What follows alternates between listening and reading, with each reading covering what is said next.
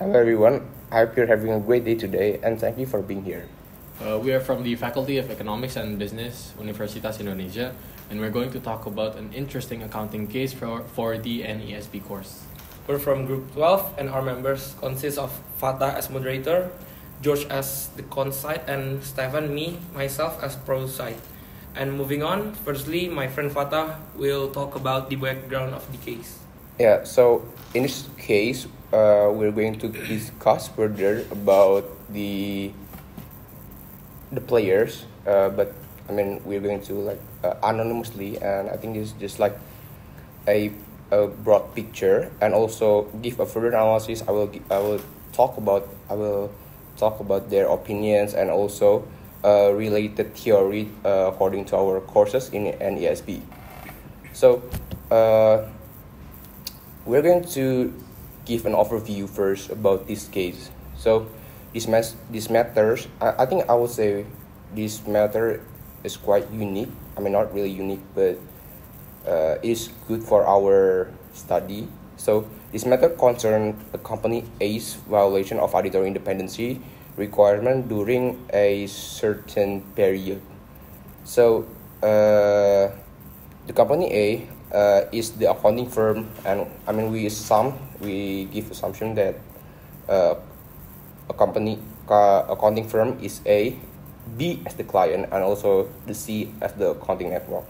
So following that, a company A is accounting a firm that provides like a financial service including auditing, and also member of the company C, which is the accounting networks.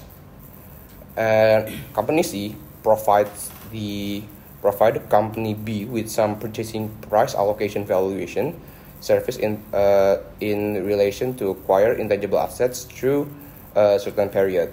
So this is a non-audit service, and however the company C, which is the client, assign company A to do the audit service. However, the company A has marketed their company as a member of the company C. So company C, they like open like a membership to be their alliance. So it is just to give their brand names, so it can enhance the work valuation of a company A. So as an auditor for company C, company A has marketing their company as member of company C, and hence it gives a reasonable assumption that company A had an interest in the quality of company C valuation work. So company A violated rule and standard requiring auditor to maintain independency from its audit client, and so they failed to meet the regulations and requirement, and they get a fines for about $200 and also additional punishment. And so following that case overview, I would like to give the first questions. I think this is about their opinion. I also like to consider their opinion. And question for number one is that, do you think there's a reasonable justification to conduct such an act? I think I would like to start with George. Over to George. So in my opinion, I don't think there is any reasonable justification, because under no circumstances should a company break the rules for its own benefit, because the rules that are made by any government or any auditing or regulatory board are made to maintain order and ensure that there is fairness and equity for all parties involved. This includes all auditing firms and all the companies that are employing these auditing firms. So violation of any rule would mean an unfair benefit to one party and a loss to another. And in this case, I think there's an unfair benefit to company A and to some extent company C, while there is a loss for company B.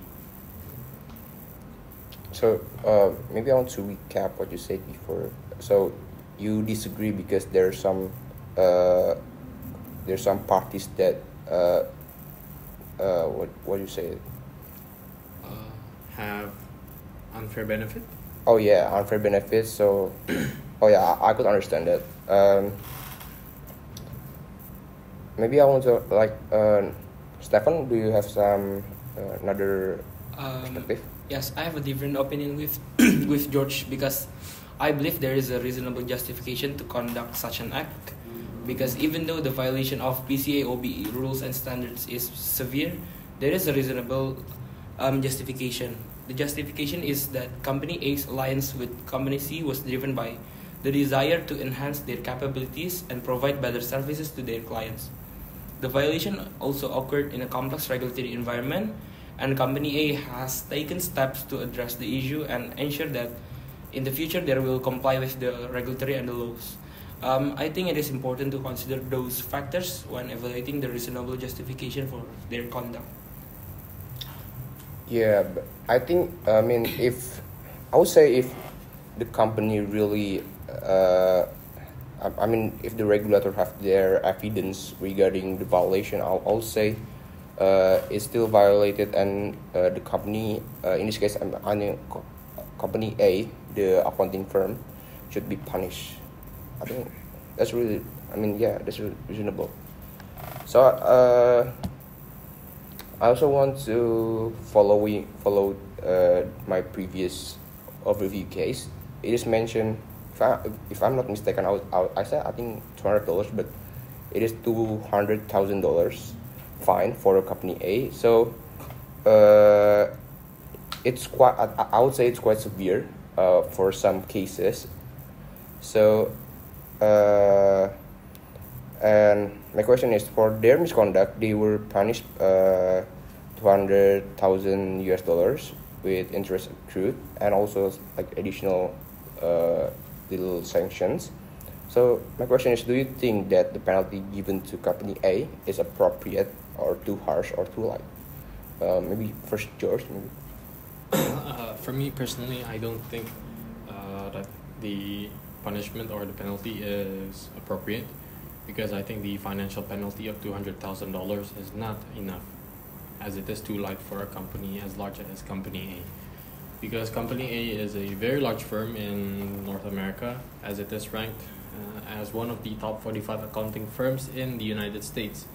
And we can assume that due to the status and size, Company A is not going to be heavily impacted by this financial penalty of $200,000. And it might not be enough of a deterrence, or it will not be enough to disincentivize them from conducting another violation again if that violation would bear a larger benefit for them. And also, because of that, the non-financial sanctions are also not harsh enough, as the punishment should be harsh enough to prevent future violations. Okay, so I think I get what you mean. So I think you assume if the Company A is big, the sanction also needs to get bigger. But if the Company A is small, it should get smaller. Yes, so I think the financial penalty should be proportional to the size of the company and their financial power and financial backing. Okay. And thank you, George. I think I want to move to Stephan. Do you have any other perspective? Yes, I have a different opinion with George, because I'm not highlighting or focusing on the nominal of the amount of the sanction, but by the board giving the punishment in whatever or any form to the Company A is already give a strong message and a prevention to accounting industry about the importance of upholding ethical standards and maintaining independence in audit engagements. It also reflects the seriousness of the violation and the need for accountability. The penalty is not overly harsh, as it takes into consideration the specific circumstances of the case and the firm's willingness to cooperate and implement corrective measures. By imposing this penalty, the board ensures that Company A and other accounting firms understand the consequences of non-compliance and are motivated to improve their practices to prevent similar violations in the future.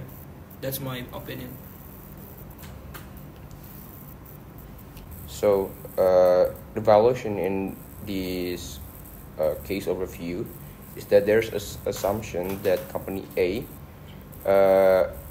may treat differently Company C because they have interest in Company C. So, like I said before, it is common that companies have conducted their violation under unconscious act, or they don't know what they do wrong. In some cases, some of them only be given a warning letter. And I want to ask your opinion about this. Should the company be given grace or some level of understanding on why they conduct the act? I think I will start from Josh again. What do you think, Josh? In my opinion, no.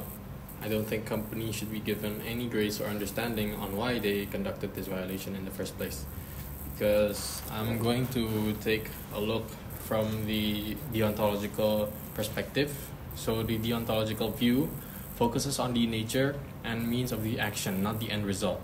And it determines that the morality or right or wrong of that thing is determined from how it was done. In this case, the ends do not justify the means, and the fruit of this action is considered wrong, as to acquire such a thing requires the violation of rules. And because rules are meant to keep society stable and fair, this violation by Company A means that they and Company C gain an unfair advantage at the cost of the independence of the audit process for Company C. So, in my opinion, no, I don't think they should be given grace or any certain level of understanding. Okay, Stephan, do you have any other perspective? Yes, I think company A should be given grace or some level of understanding, because the violation occurred within the context of their alliance with Company C, aimed at enhancing audit services. Navigating a complex regulatory environment can be challenging, and Company A has taken responsibility, cooperated with the board, and committed to improving compliance. Granting some grace and understanding encourage company to learn from their mistakes, enhance their practices, and positively contribute to the accounting industry. I think that's why the Company A should be given grace or some understanding. Well, I guess in other sector, I would say it is possible for like regulator to give in grace because they don't require a specific rule. But I would say for accounting industry, we already established a rule so that they bear like a responsibility to follow that rule. So I would say in this case, because all the company A, the accounting firms is in accounting industry, so I would say they need to bear the sanctions because they already it's like they already have bond between the accounting regulation. So no matter what you do, you have to take the sanctions because you already take the bond between accounting regulation.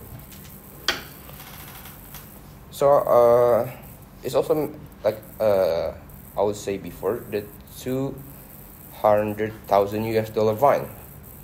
I mean, it's quite large for some companies, but if the company is like really big, huge, like multinational accounting firm, I think it's considered like small amount. So, like I said before, so for company A, should they is the fine for $200,000 is sufficient, or they need to like another punishment like permanent ban? Maybe from George first. So personally, like I said before, Company A should be given a larger sum of money, larger than $200,000, as they are one of the largest accounting firms in the United States, and they also have the possibility of being backed up by Company C and their accounting alliance. So they may be backed up financially and politically and possibly, which might result in the fine not being enough of a deterrence to prevent them from conducting another violation again.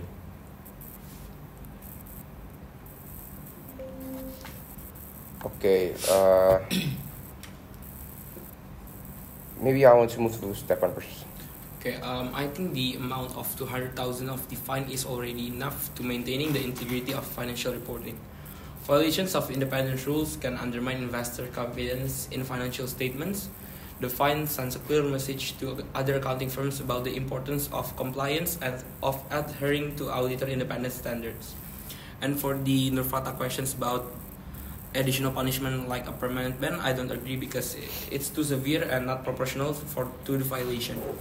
But instead, I have an idea for the additional punishment is the board can implement a 3-warning system where if a firm is given 3 warnings for violations of auditing regulations, they can be suspended or have the auditing licenses of the management or supervisor in charge of the job be revoked. Okay, so you give optional about the three months ban, if I'm not wrong. That's a good idea. What do you think, George? Do you have another punishment or to make so they don't do it in the future? I agree with Stephan's answer of creating a system of the 3 warning system where a firm can be given 3 warnings before they are given a suspension or the individual responsible have their jobs revoked. I also believe that they should be given other punishments such as extensive training on the regulations of the accounting board in maintaining independence and keeping quality control well. Okay. I think I also mentioned before. I think that the fine should be based on rules. So no matter how big you are, you get that sanctions. So I think also I think the $200,000 is fine for me.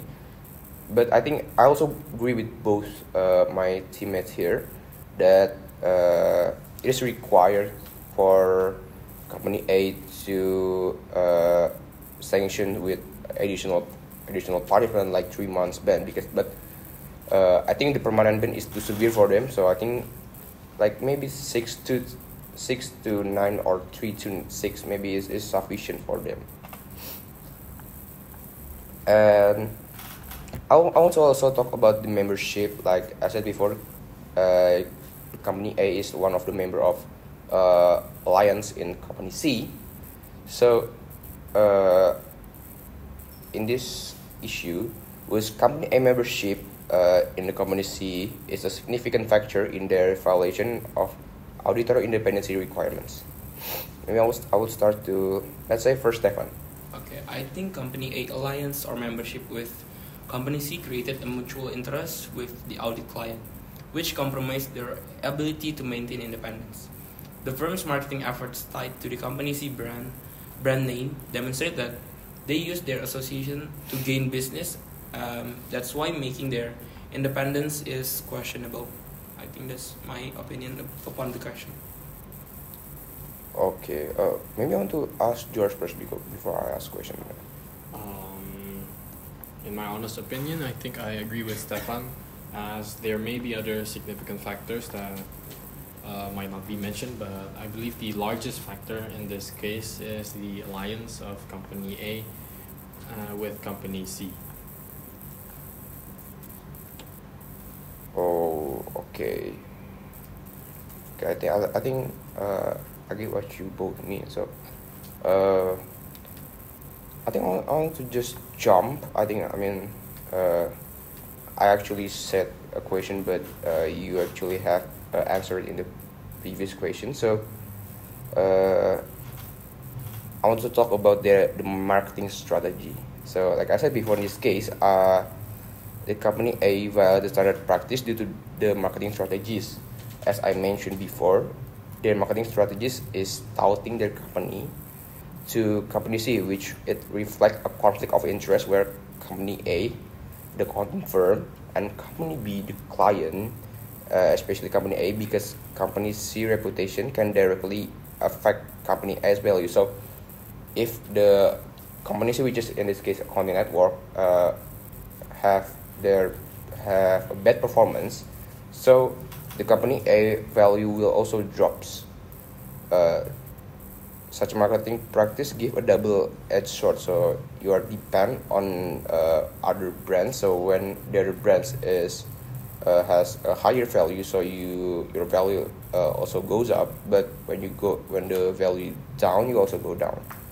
So here's the thing: do you believe that touting your company to a certain organization is the best way of marketing? So maybe George first. So in my opinion, no.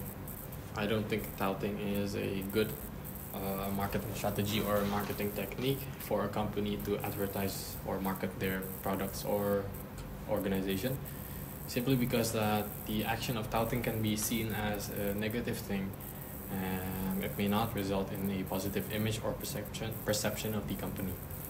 Because touting, the definition of touting is simply a way for people to advertise and sell their products by aggressively and continuously telling people about the company and the product. And this is to make sure that people really remember the product, and that through repetition, the product and the company is stored and is remembered in the long-term memory of the people's brains. And so, however, the strategy might backfire because these repetitious and continuous promotion of the company and their goods can annoy people and bother them to the point where they are committed to not buying the product or any product from the company. And so in this case, I don't think company A touting their membership or their alliance with company C is a good thing, because it might backfire because of the double-edged sword effect.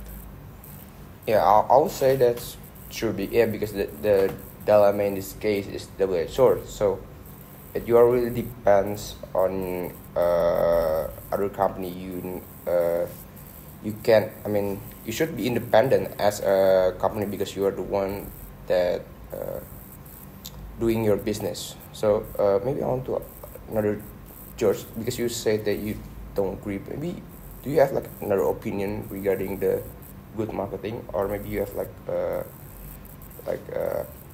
experience in the field? So personally, no, I don't have an experience in marketing, but I think some other marketing techniques that company A can do to strengthen their brand and their company is by doing good work and showing people that they have done good work.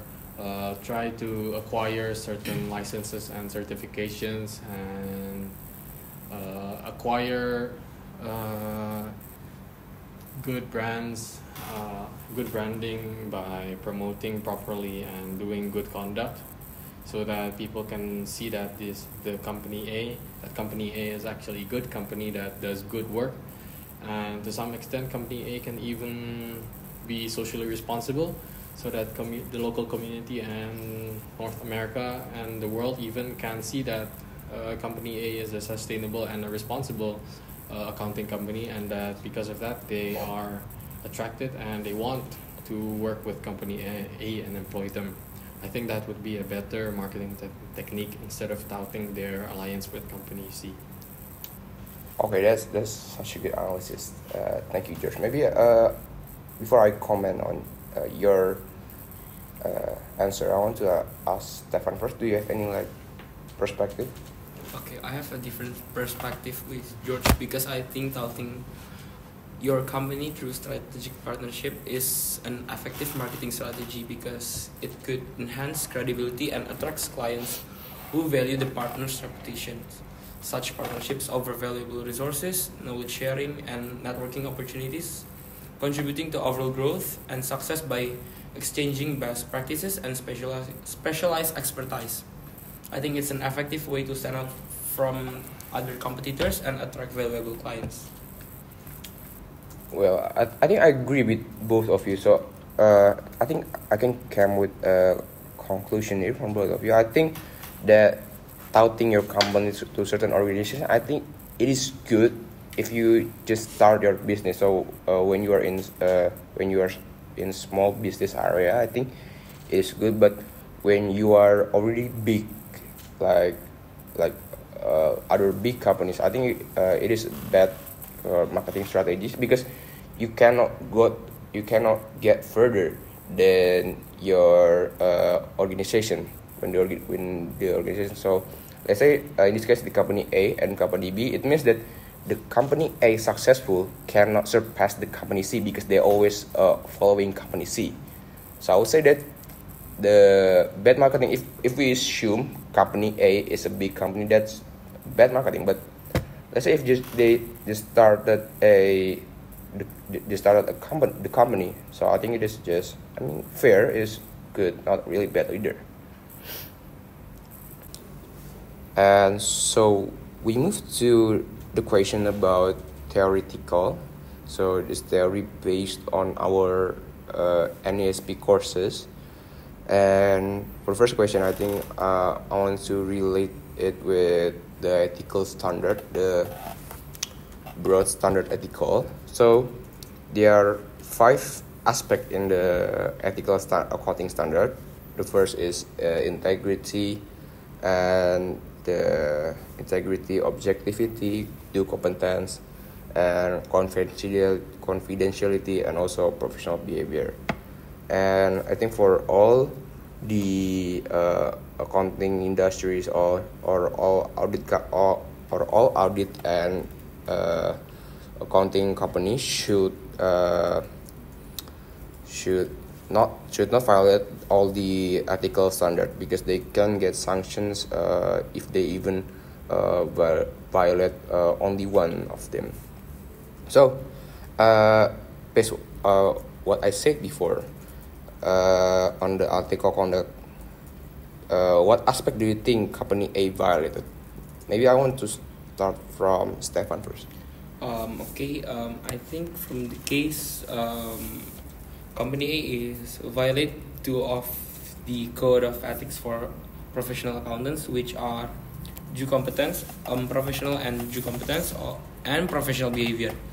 Because as a registered public accounting firm, Company A is expected to adhere to high ethical standards and maintain independence in their audit engagements.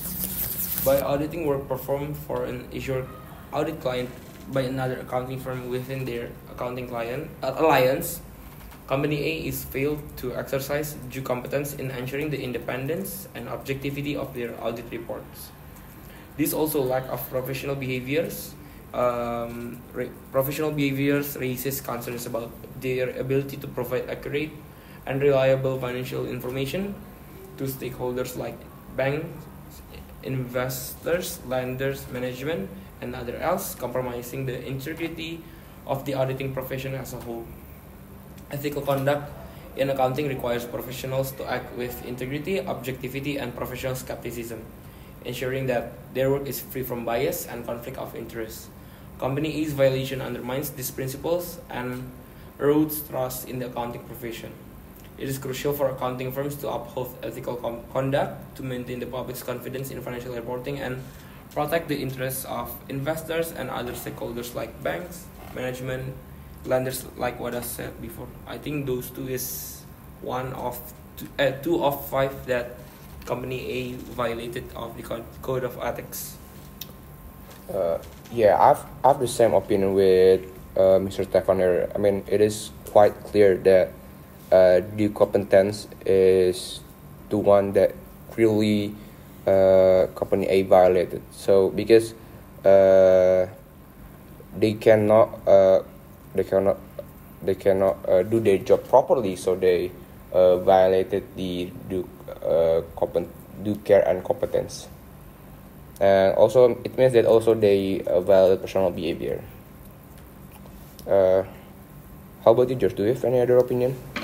I think Company A violated the integrity, objectivity, and professional behavior code of the Code of Ethics Professional Accountants. This is because, firstly, they violated integrity because they were not straightforward to the client in terms of their relations and independence with Company B's accounting firm, Company C, which has a strong relationship with Company A, because Company A is a member of Company C's accounting firm alliances, which results in bias and threat to independence.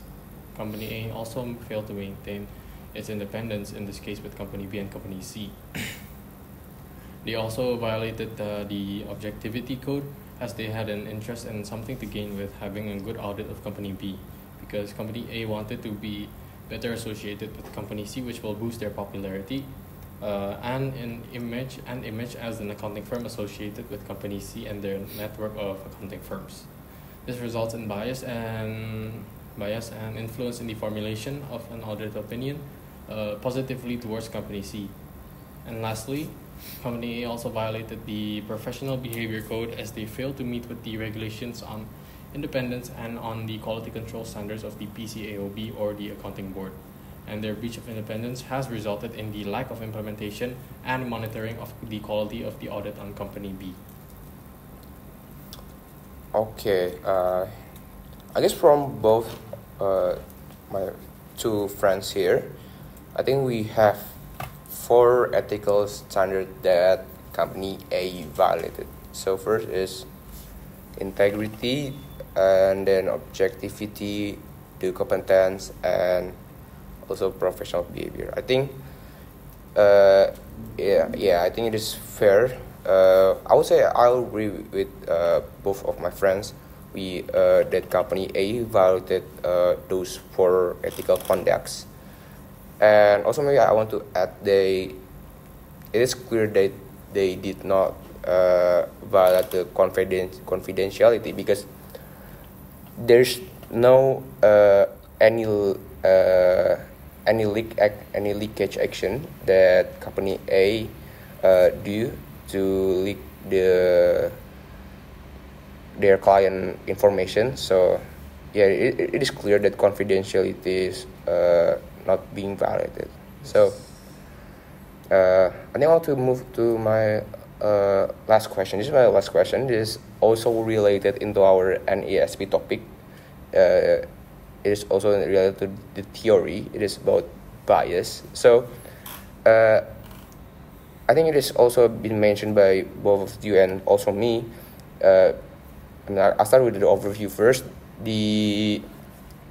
There's an assumption where Company A may violate the ethical standard because it can be a bias. So, but whether they are deliberately biased or unconsciously, maybe it's up upon themselves.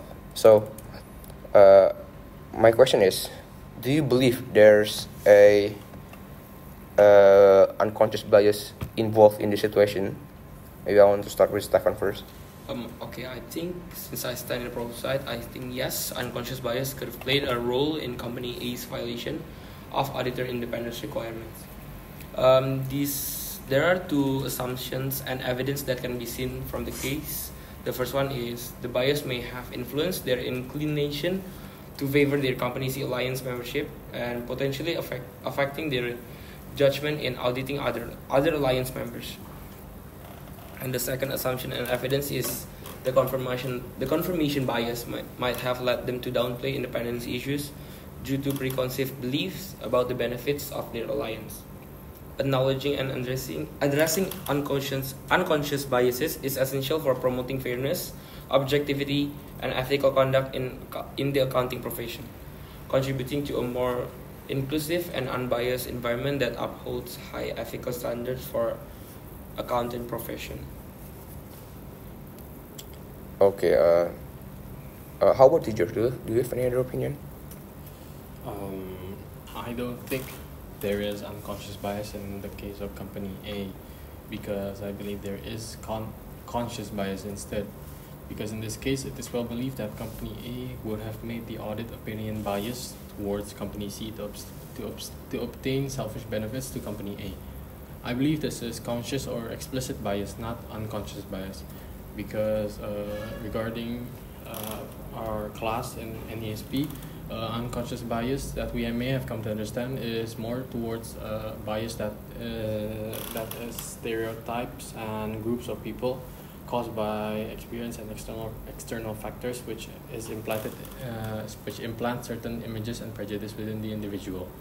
This is not the type of bias that I believe is present in the case, and that the bias that's present is more conscious because there's something to gain from being biased in terms of creating the audit opinion for Company B.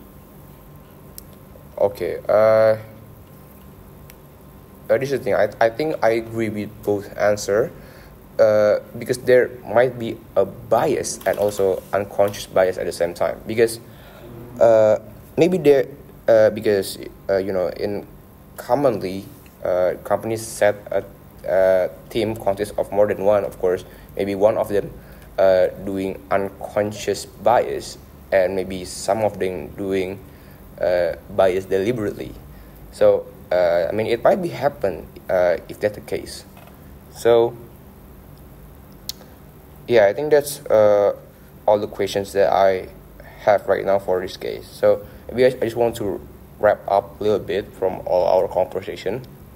So the company A in this case clearly violated the some ethical standard and also some regulations, and therefore they are it is right for company A to get sanctions. So for the sanction itself, I think we agree that that amount, the fines amount, is sufficient regardless of how big or how small they are, because the audit board need to give the sanctions based on what they violate, not based on the company itself. And also maybe we also need some additional punishment, like semi-permanent ban, or about 6 to 9 or maybe 3 to 6 months ban.